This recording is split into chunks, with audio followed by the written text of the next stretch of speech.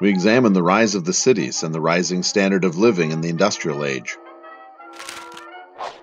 With all of the changes in the industrial age, especially with goods becoming cheaper and more available, mass production allowed all classes to experience a new leisure time to go to sporting events, parks, theaters, saloons, circuses, and also visit new amusement parks like Coney Island in New York City. The standard of living increased for many people in the industrialized world. The population of Europe had doubled in a century due to advancements in medicine and nutrition.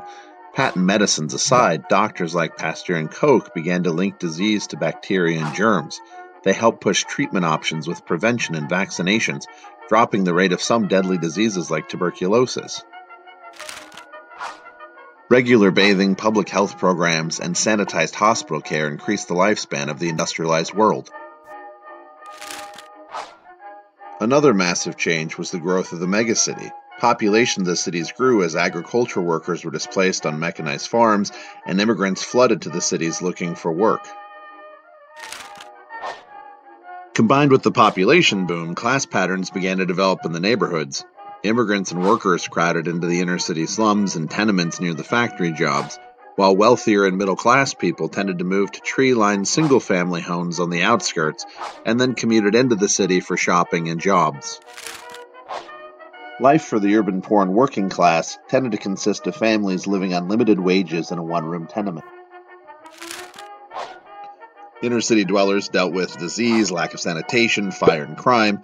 Lower-class women were expected to work despite the cult of domesticity, tending to work in factories or as servants for the upper classes. Immigrants often clustered in groups in the same neighborhoods to preserve their language, food, music, and traditions that then diffused into the rest of the city culture. City planning really took off after the 1848 revolutions when Napoleon III and Baron Haussmann spent 1850 to 70 redesigning Paris. They tore down the medieval streets, the houses, and the slums, and they built large avenues and cultural centers like the Opera. They put in parks and the new sewer system. City planners throughout the industrial world tried to make a more positive and sanitary experience in the city with gas lighting, row housing, police and fire departments, and cleaner water sources. In the new grid-patterned cities like London, New York, and Madrid, it became easier to break up congestion, organize commerce, police crime, and prevent urban sprawl.